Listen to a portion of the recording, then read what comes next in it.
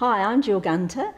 We came from England to Australia and we met some people who said different things about their church, and they showed me in the Bible that it was different from the church I'd been going to.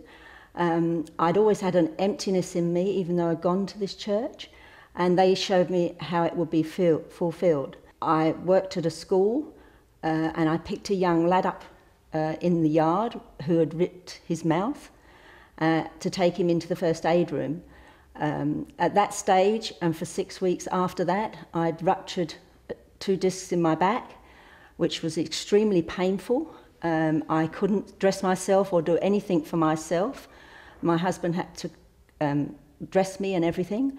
I spoke to a chiropractor friend of ours who said he could put the discs back in, but because the fluid was missing from the discs, they would just pop out again and the vertebrae would rub together.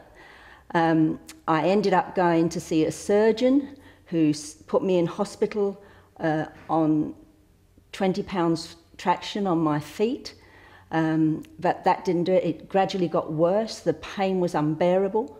On the Thursday, the surgeon came in and said that he would operate after doing tests because it was severing the sciatic nerve. He would operate at 9 o'clock the next morning. After he left, the people who had originally told us about the Holy Spirit came to see me.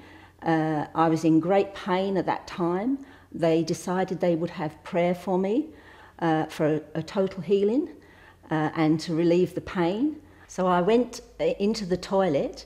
I hadn't sat down on the toilet for 6 weeks. I used to support myself with my hands. I felt my feet were hot and I thought, I'll take my socks off. I bent down and lifted the left leg up and pulled the sock off. It was just amazing, the power of the Lord. It healed me. I just can't describe that feeling at all. It just blew me out of my mind that this healing had happened to me. I'd heard about healings, but this had happened to me. And I got up off the toilet, I straightened up, which I hadn't done for a couple of, or 6 weeks. And I walked out and the lady in the next bed looked at me and she said, "You are straight." She said, "I've seen a miracle." And I said, "Yes, this is a miracle. It's just amazing." And she came and she hugged me and we danced around the room. I said I wasn't having the traction on and I wasn't having the operation. The surgeon came then and he said, okay, he said, let's do a test. He said, lay on the bed.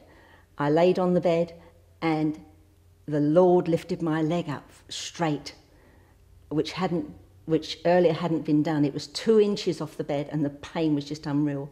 But there was no pain whatsoever. I'd been totally healed and it was just amazing. I just can't describe how I felt at that time. And I just like to thank the Lord for all he's done for me, particularly my healings.